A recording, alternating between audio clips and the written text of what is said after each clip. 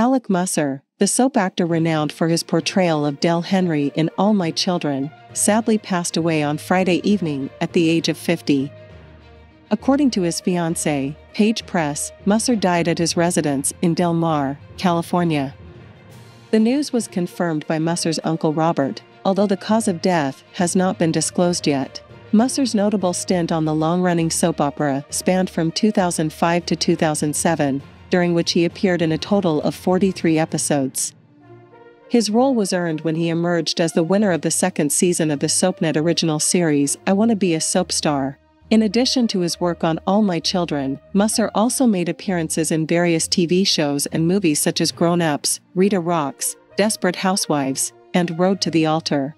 Beyond his acting career, Musser was recognized as a fitness model and bodybuilder, gracing the covers of magazines like Men's Health, Men's Workout, and Exercise Health, among others. Although Musser had not been actively involved in acting recently, he maintained a strong presence on social media prior to his passing.